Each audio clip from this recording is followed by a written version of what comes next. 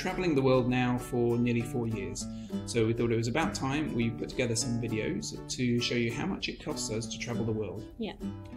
So this is our first video in that series, and this summer we spent 8 weeks travelling in Eastern Europe.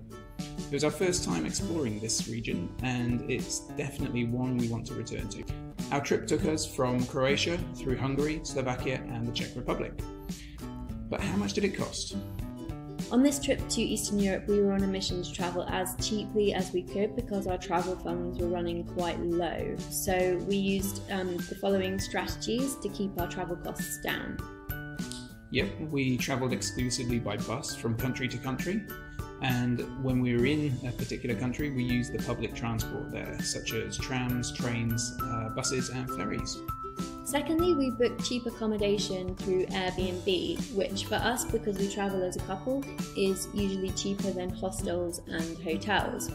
We even booked an apartment through Airbnb in Croatia for a month and got quite a good discount, and otherwise we stayed in rooms in people's houses. Yep, we also try eating on the cheap, so we keep our food costs down by shopping in supermarkets, bakeries and local markets for breakfast and lunch. We'd normally buy pastries, fruit, bread and cheese. Because we had our own apartment in Split, that meant we could eat in, so we cooked quite a lot at home there. But we did still eat out quite often, especially when we had friends who were joining us in Prague and Split. We weren't afraid to treat ourselves either, so we got quite a bit of ice cream and delicious pastries.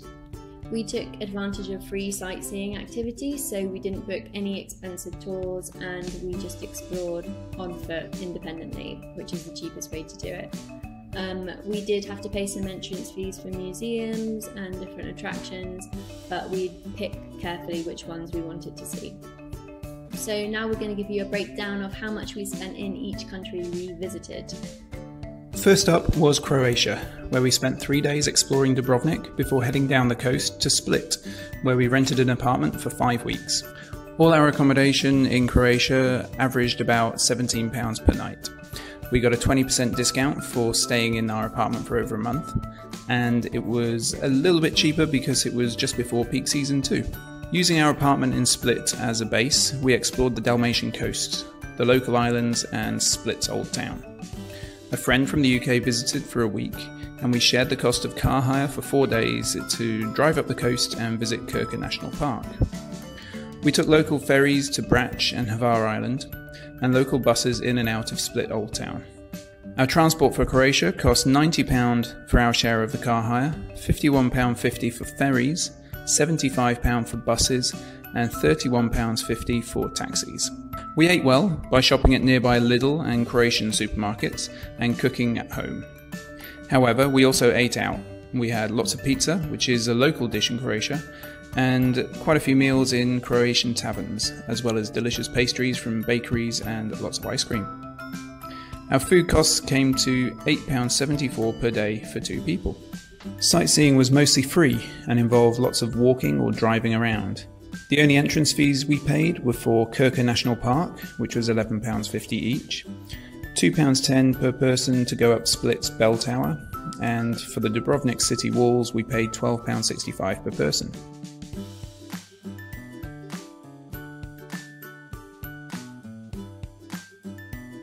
Here are our final costs for Croatia. For accommodation, £678. For food, £341. For transport, £248.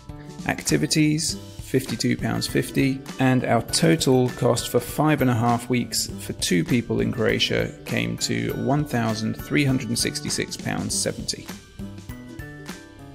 Next, we took a coach from Split to Hungary's capital city Budapest, where we stayed for a week. The coach journey cost us £53 for both of us. We stayed in an Airbnb place again, this time just a room in a shared flat on the outskirts of the city. This did include breakfast and it cost just £11.30 per night.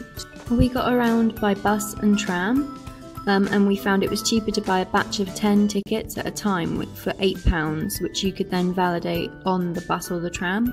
As we had breakfast for free every day, we saved money on that and usually bought our lunch from a supermarket or the local central market for a couple of pounds. This load of fruit from the central market, for example, costs just £1.75.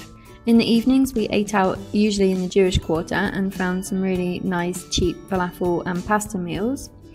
Our total for food per day in Budapest came to £12.96 for both of us. We did a lot of sightseeing in Budapest, so we had to spend some money on entrance fees. The Terror Museum cost us £10.60 for 2 people, and it was £25 to go to the Széchenyi baths. So in total, our 7 days in Budapest cost £293.70. If you break that down, we spent £79 on accommodation, £18 on transport, £90 on food and £61 on activities. Then we moved on to Bratislava in Slovakia for a week. The bus from Budapest cost £14.65 for 2 people. Again, we stayed in an Airbnb room in a shared house. It wasn't the nicest place we've stayed in, but it was fine for a week and cost £15.30 per night. As usual, we got around by taking the bus into the centre of the city from our accommodation in the outskirts. Bratislava is small enough to walk around quite easily, but we did take the bus out to Devon Castle one day.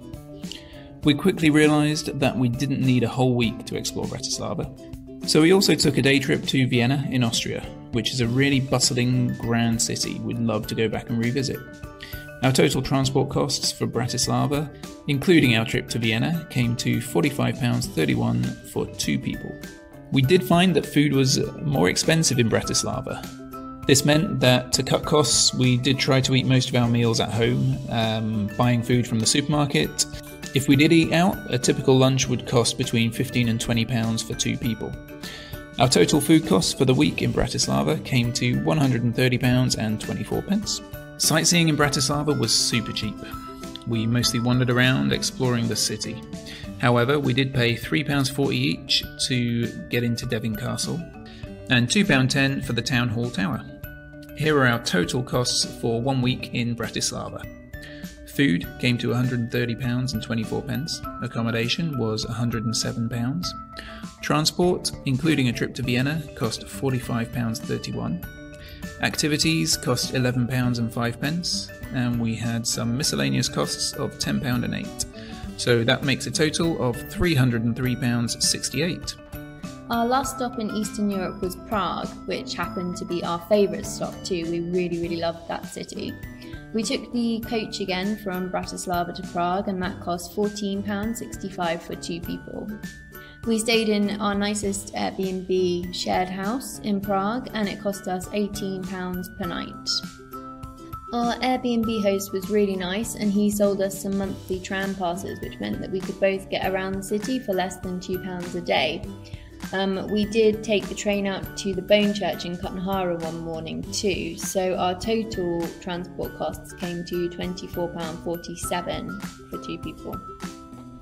The food in Prague was delicious, and as our friend Joe was visiting us, we ate out every evening, and we went to some really nice vegetarian restaurants as well as some traditional Czech pubs, which was really nice. But we balanced this out with some cheap breakfasts and lunches from the supermarkets as usual. We really liked the cheap chimney cake snacks that you could buy in the street for about £2, and a pint of beer in the evening actually cost less than water because it was around £1. Most of our activities in Prague were free. We just wandered around the city and had a great time doing that. But we did pay £4.65 each to go up St Vitus Tower, and also £8.45 per person to visit the Bone Church. So in total for our 5-day trip to Prague, we spent £111.35 on food, £89 on accommodation, £24.47 on transport, and £14.86 on activities. So our total costs for 5 days in Prague came to £240.06 for 2 people. So we think we did quite well in keeping our Eastern European travel costs down, especially because we covered quite a lot of ground. We went to 4 countries and we did a lot of sightseeing. I don't feel like we missed out on anything, and we had a really good time. Yeah, absolutely. Our cheapest country turned out to be Croatia, but that's no surprise really, considering we had an apartment and we were able to cook at home and we weren't out every day exploring the city or the country. Our most expensive destination was Prague. but we didn't mind paying a bit extra for that because we absolutely love Prague and we thought it was worth the extra expense. If you break down our costs per month, our trip came to about £1,200 for 2 people.